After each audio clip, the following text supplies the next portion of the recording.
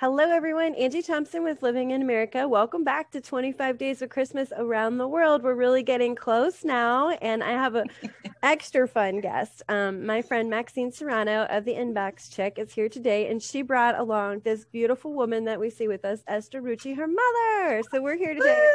We're going to talk about Puerto Rico. But first, Maxine, tell me a little bit about you and the Inbox Chick. Awesome. Thank you so much, Angie, for this opportunity. My name is Maxine Serrano, and I am the owner of the Inbox Chick. We provide virtual assistance for small business owners, helping them get out of their email inbox and out meeting new clients, helping to take care of some of those micro tasks. Just started my business this year. It's a baby business. We've been in business probably about 9 months now. And through networking and getting to meet people like Angie, it's been amazing that I've been able to get clients and grow my business. So I appreciate this. Oh, I appreciate you both being here today. And your mom is my favorite guest. I'm sorry to say that to everybody else, but she really is. I mean, look at her. She's lit up. When she came on, she said, "Hold on, I need to turn my lights on." I said, "Oh my goodness, okay." She's my favorite. Well, Maxine, tell us all about Christmas. I just can't wait to get into this, guys. So I didn't grow up in Puerto Rico, but my heritage, my grandparents are from Puerto Rico. And so our grandparents definitely brought in some of the traditions into our family. And so we learned a lot of the different traditions that they do. And so Christmas time in Puerto Rico, they also do lights like here in the US. And but we do have some different foods and traditions that we do. So usually around Christmas time or leading up to Christmas, we will make something that's called pastels. And it's kind of different vegetables, root vegetables that they grind up and add, different spices and things like that. And they make it into like a little pouch. And it usually has either chicken or meat.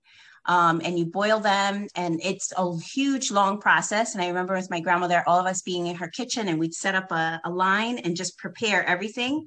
And then you would have these at Christmas time, and they were delicious, and they were a hot commodity. Like when we found out that other people were making them or who had them, like they're really good. They're delicious. Similar to tamales that in Mexico they have, but it's just totally different. Like, it's in a little pouch, but it's very different. Another tradition that we also have during Christmas is coquito, which my mother has in her hand. And it's kind of like an eggnog, but it has a lot of coconut in it. And it also has Puerto Rican rum. And I like to put a little bit of ginger in it, but it's so delicious. My mom makes it. It's really good. And it's like kind of like a sweet dessert, but it's a drink. It's an alcohol, but it's so delicious. Well, you guys are definitely going to have to teach me how to make that one. We'll definitely I'll share the recipe. Yeah. It's so yummy. I'm trying to think of some other things. Another big dish that we usually have in Christmas is arroz.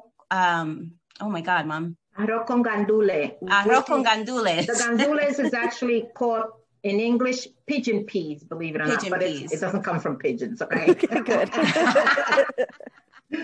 But it's a yellow rice, and it has these little pigeon peas, and there's a lot of seasoning that goes in it. And our food, Puerto Rican food, is not spicy. Puerto Rican food is very tasty. It has spices. It has good flavor. Yeah, it has a lot of ingredients, garlic and things like that. And there's another ingredient that we use when we make this type of rice. It's called sofrito. And it's a special ingredient that you make, and you can put in your rice, you can put in your stews and your beef. It just gives everything a really good flavor, and it's made fresh, homemade. My grandma used to make it. My mom knows how to make it really good. I learned how to make it, but I don't make it. So those are some of the foods that we'll eat. I'm trying to think. And then like a dessert, would you agree with me, Mom? We have the arroz dulce, right? Yes. So it's like, it's kind of like a rice pudding, but it's not very watery. It's more dense, and it has raisins in it. Coconut. It has ginger, cinnamon, and they put cinnamon on top. Coconut, what else? Coconut. And coconut, yes, and coconut. A lot of coconut, and it's delicious, but it is more dense. It's not watery like rice pudding, but it's so delicious. So those are some of the dishes. The coconut is actually coconut milk and coconut cream that you get in a can.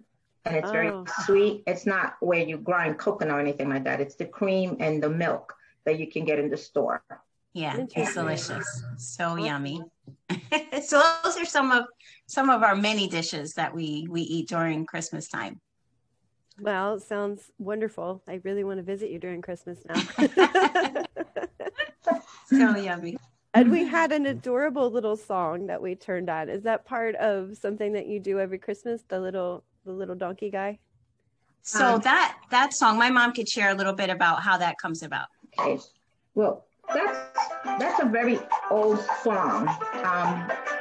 For Christmas, I have a CD that's very old songs that my father, that I remember him playing. And this is one that my mom used to sing.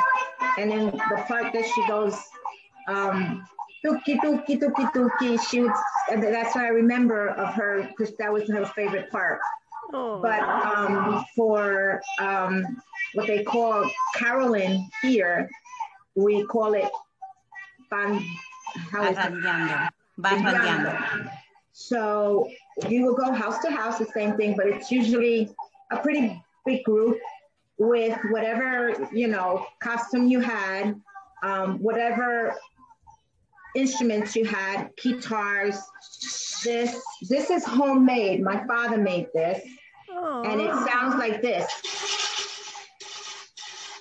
Neat. And they will go house to house. And you would start when the sun went down. And since it's warm in Puerto Rico, I had the opportunity to go parrandeando with my father. And one time, this is a very long time ago, and we did that. We went house to house. My uncles were there, his brother with the guitar. And when you go into when you sing your songs, once you finish, they invite you to go in. Once you go in, you have to eat and you have to drink. A lot of alcohol.